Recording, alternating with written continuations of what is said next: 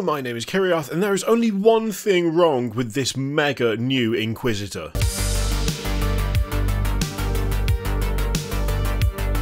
Before we get stuck in, Happy New Year! It's 2022! It's time for everything to be different and not at all the same, because that's how New Year's work, that's what we do. We have a nice start in terms of tasty hints and teasers, which we will go over tomorrow, but before then, we do have straight away a new model, a new miniature, which is kind of perfect for me personally. It just has one minor issue, which is that it is limited availability, which is a shame because, well, look, we've got Erasmus Cartavolnus, I'm probably not pronouncing that last name right, an Ordo Malleus Inquisitor, and he looks absolutely immense. 300 years he's been doing this, and it shows. I mean, look how good that is. Oh, it's such a good Inquisitor. We've got a good number of purity seals there, massive Inquisition icon on the back of the power pack there, with some interesting, like an interesting kind of, almost looks like a flattened design, like a slim power pack on the back. The vents are like closed off, which is cool, and a massive sword that says Exterminatus We don't know what's at the bottom. No idea. We'll have to, well, I don't know, maybe it'll say, maybe there'll be some sort of lore which will explain what the rest of the sword says. I don't know. But he's stabbing some sort of evil book, and it looks class. You know what? I'm good with this base. There's not a rock in sight. There's no rock. Instead, he's stamping on a book. Now, yeah, you should respect books. You shouldn't destroy books. Books are a source of knowledge, and as such, they should be left alone. But in this case, I'll allow it, because it looks cool. I love that kind of scarf thing he's got going down the side of the coat as well. The armour looks really, really cool. There's a nice kind of like... It looks like there's a bit of kind of like filigree on the pauldrons, which is nice. There's also a nice bit of iconography, but it's not like overwhelming, which is just as well, I think. With the coat, the fact that the armour is kind of nicely decorated along the edges, but not like absolutely covered in detail, I think that works a lot better, because there's quite a lot of like... There's a lot of folds and stuff in like the robe itself. Like if you look at the arms, there's kind of a lot of folds in the arm kind of area for the material.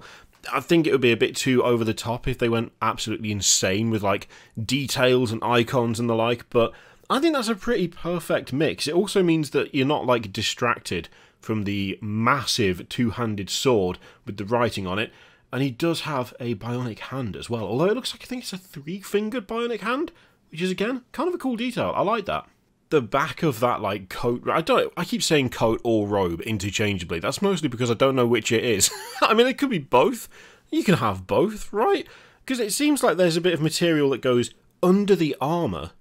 Like, under, like, where the shoulders are, and at the front. So, like, the belt goes over the top of the... over the top of whatever it is. And it's also got a dangly bit down the front, which to me feels more robe-like. But then again...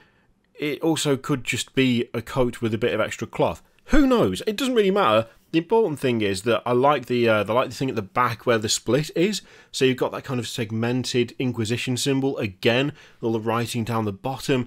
I mean, really, this is just a really solid Inquisitor. This is a really good Inquisitor model. I think we could do more of this, to be honest.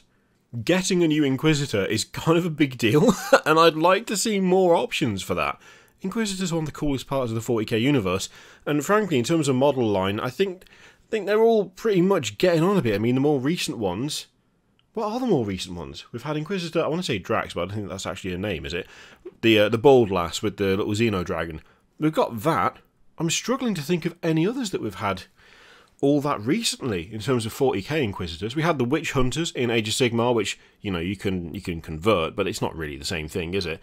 Apart from that... I'm struggling to think of any others. Any like more recent ones anyway. This is a really good example, and I'd love to see more of them. Also not a bad head either. The head's okay. Admittedly, switching that out for something that is a helmet looks like it'd be a bit tricky. I suspect that the way that this model goes together, that head is just in there.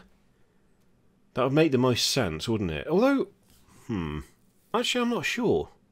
Maybe the hood goes over the top of the head. So, like, the head is separate and the hood is separate. It could be that it's that way. That would make for an interesting join, though. Maybe where the hood kind of bulges out just above the pauldrons, maybe that's where it joins. I mean, the head isn't too bad. I would much prefer an armoured helm. Like, the actual power armour itself looks kind of... It almost looks like Mark III inspired in a way. You've got that kind of segmented plate look down the front. The legs look a bit closer to kind of...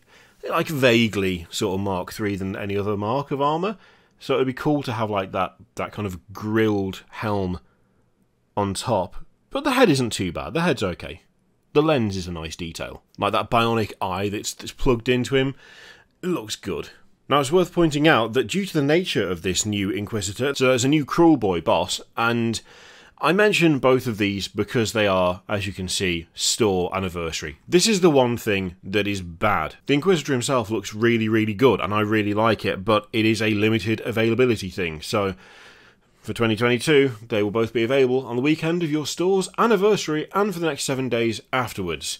And I don't believe that this is going to be something that you can get online. So whilst he does look grand, whilst he does look really good, this is not going to be an easy model to get your hands on. Really, that's my only complaint. That's the only thing I find disappointing about this, because I think overall, it's a really well-sculpted model. It looks really good. It's perfect for an Inquisitor. It looks absolutely on brand, on point, and I would like to be able to get my hands on it. But of course, them being store anniversary models means that there is like scarcity built in. You need to be close enough to be able to get one. Now, luckily, there are quite a few people who will pick stuff up for other people. So like there's groups and stuff on Facebook and on Discord, I'm sure as well, where you can look out for these things and go, I would really like this. If you are near a store that has an anniversary, could you pick it up for me? Well, I mean, technically all stores will have an anniversary, but you get what I mean.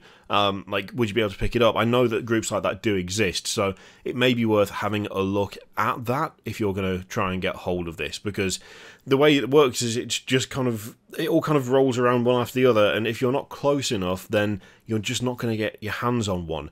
They're not even like, I don't think they're even like produced like super limited in numbers necessarily. It's more just getting to where they're being sold because they're not available online, and they may well appear on eBay. They usually do stuff like this, but that'll be for scalper prices. Instead, find you a friend or find you a fellow collector who lives near a store and just do it that way. If they're prepared to take some money for shipping, and they're going to pop into the store around that time, then get your hands on one that way. Don't go the route of paying the scalpers, because the scalpers can get lost. 2022 is, we say no to scalpers in 2022.